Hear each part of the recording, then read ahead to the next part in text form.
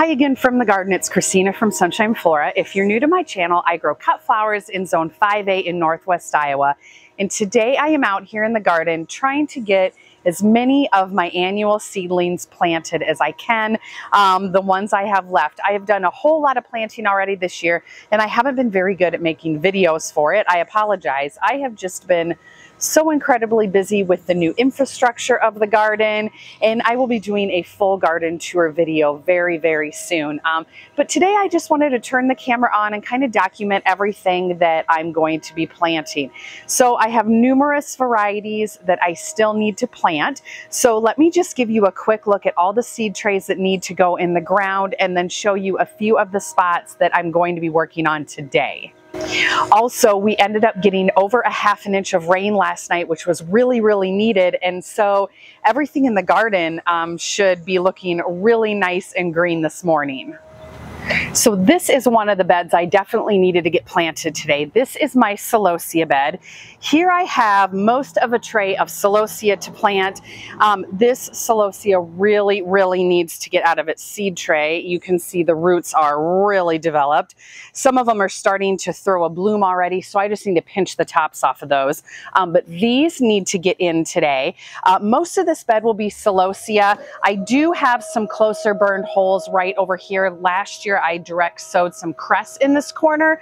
So depending on how many celosia plants I have to fill this bed up, because I have a few more in another tray, we'll see if that works again this year. But this is something that's definitely getting planted today. And then let me show you all of the other seed trays that still need to go in the garden. Well, first of all, this tray was a full Rudbeckia tray that have all been planted out, but there's a few plants left in the tray that I was just going to plug in random places. And then this is a tray of Bells of Ireland that I just got from Farmer Bailey. So this entire tray needs to be planted. I also think it needs to be fertilized because it's looking a little yellow versus green.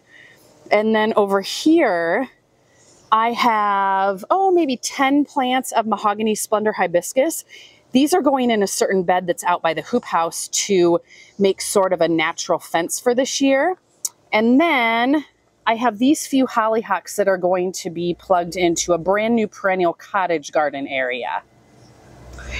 Then this is the area where all of my other seedlings that need to be planted are living.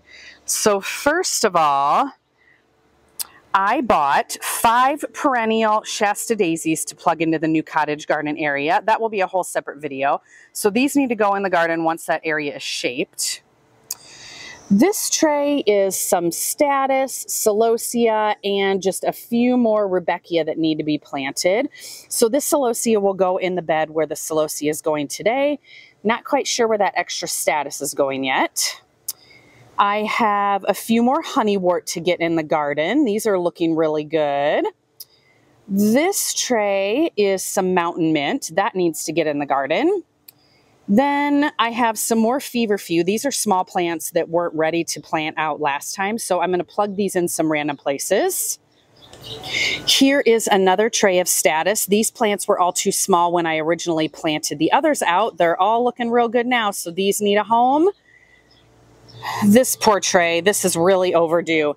This is Poor Man's Orchid that obviously is flowering.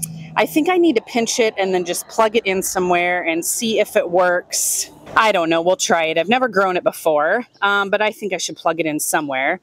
And then on the other side of the tray is more honeywort. I have a few random cosmos that are left. I don't know if they're worth plugging in or not, or if I should just direct seed some more. This tray has my bunny tail grasses that need to go somewhere, a few more random marigolds, and this little strip is chamomile, so that needs to go in a planter somewhere. And then that is my craspedia, definitely needs to get planted, and a few Bells of Ireland. And then over in that tray is a little bit of Dusty Miller, which I might just grow in the greenhouse, and some ageratum, which needs to go in one of my 4x4 beds. And this is a beautiful tray of amaranth that has a specific spot in the garden as well. Also, I have some yarrow that is starting to bloom. I am so excited to use that with my peonies next week at the farmer's market.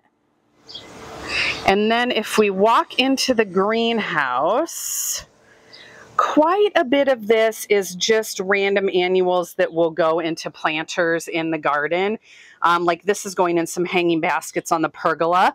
But I do have some dahlia tubers. These are ones that I started up inside this winter. These need to go in the ground. I have these that need to go in the ground. And then check these out.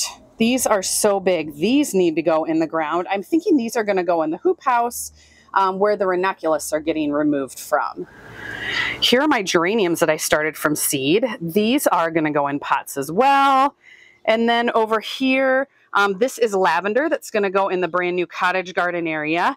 And then these are some small rudbeckia seedlings that were too small to go in the garden a few weeks ago. So I potted them up and they're putting on some really nice growth. So these are going to get planted out in my current cottage garden area. So I'm really excited to have those. Rudbeckia are perennials in my area. Let me show you the ones from last year. Look at these right outside the greenhouse. These are from last year. Oh my gosh, they are so big already, and they are starting to flower already. So those are all of the seedlings that I have yet to plant. I have planted a ton in the garden, and like I said, I'm going to be doing a full garden tour video very, very soon. But I think what I'm going to do is I'm just going to get started and see how much I can get planted today. So I'm going to set the camera up and just show you guys what I'm doing as I go. I'm probably going to start with this celosia bed, and then I will probably move out into the parking lot area where I have all my new infrastructure. I have some 4x4 raised beds that I need to actually put some soil into. And then I think ageratum's going out there. I'm going to have to look at my list inside, but I think maybe I'll just go ahead and start with those. Now that I'm thinking out loud, I think I'm going to go ahead and start with those beds out there because that gets hotter. This stays in the shade longer. Then I'll do the celosia. Anyway, it doesn't really matter. So I'm just going to set the camera up and then I will show you guys everything as I go.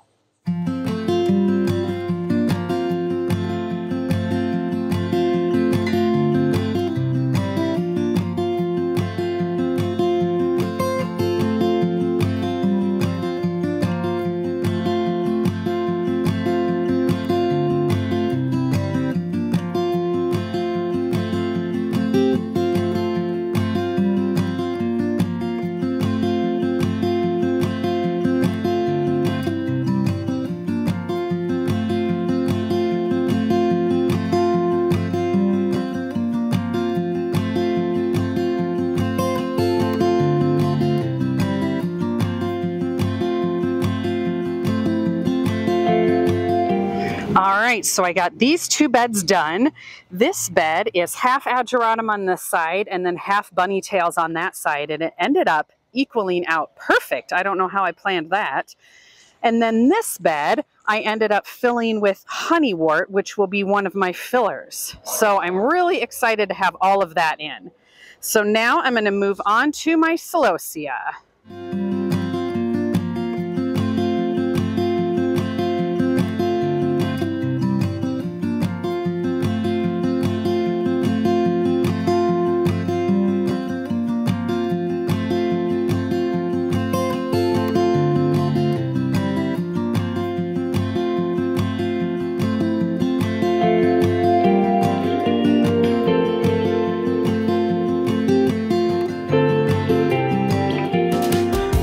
Okay, you guys, I got everything planted for today. I think it's starting to get real hot out here. We're actually getting some clouds right now, which is a really pleasing relief. It's supposed to get into the 90s today.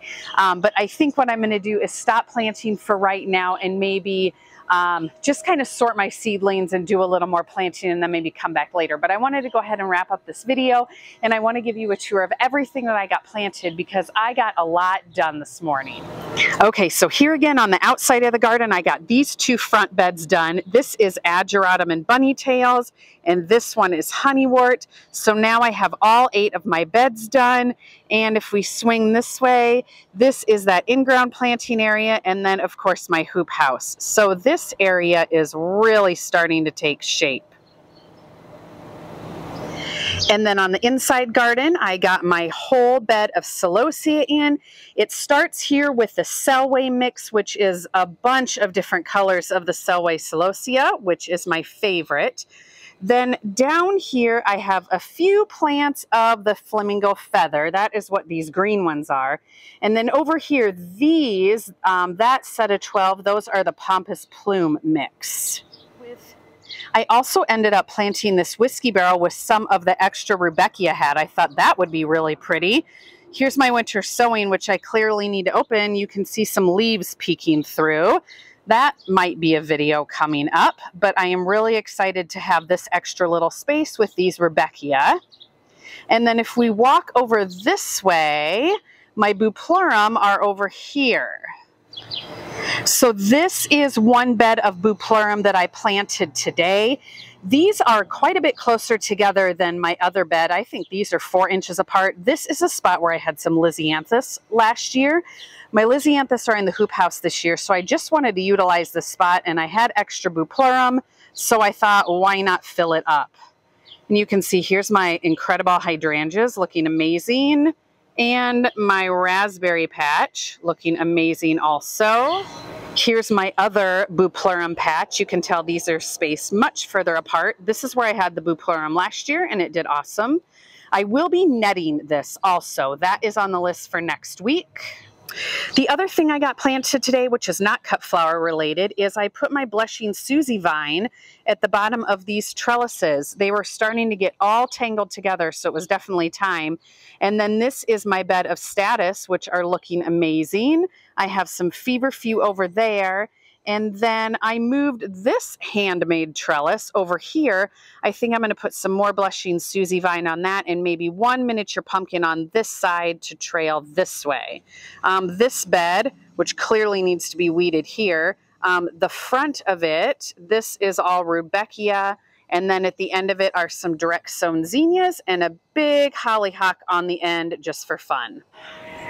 Okay, so that's going to do it for this video. I hoped you guys enjoyed just seeing what I was planting today out in the garden. I am nearing the end of planting. Besides these few seed trays that I have left, I just have all my dahlias to plant, and everything else will be in the ground except if I do maybe some direct seed succession planting. But everything will be in the ground, and that is a really good feeling. So anyway, stay tuned for a lot more. I'm probably going to be doing a full garden tour very soon, so watch for that. We'll see you soon.